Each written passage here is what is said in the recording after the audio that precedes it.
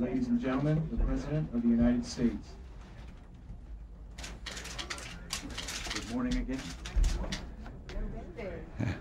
No. I know you all think here this morning I'm here to talk about the unemployment rate. I am. And to make a general point about the economy as well. Total employment rose in July by 472,000, and to make a general point, unemployment fell by 36,000.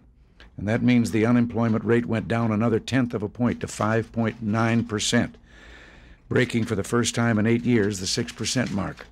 And I think it's particularly important to point out that this breakthrough of the 6% mark does not occur in a hyperinflated economy as it did in 1979, but is based instead on sound growth and steady long-term job creation. Now, the below 6% figure is remarkable news. I think all of you can recall there were those who said that low rates of unemployment coupled with low rates of inflation were simply unattainable. In addition, this is another record for the total number of people employed in this country, again pointing to a solid start for the economy in the third quarter, all of which goes to the larger point that I want to make today.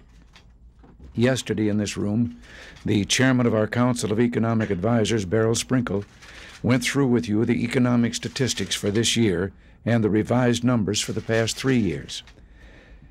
As Chairman Sprinkle said, these figures indicate that the economy is performing well in 1987 and performed even better than thought during the preceding 3 years.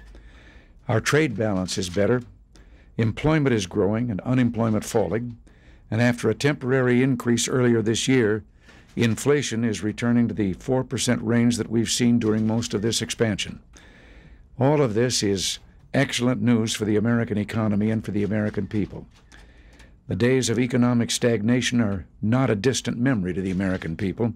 They're vitally aware of the importance of maintaining America's prosperity and never again returning to the days of high inflation, climbing interest rates, growing unemployment, and no growth. And that's why it was the right decision to take to the country the message I have during the past 6 months, that deficit spending, tax increases, and protectionism threaten our hard-won prosperity.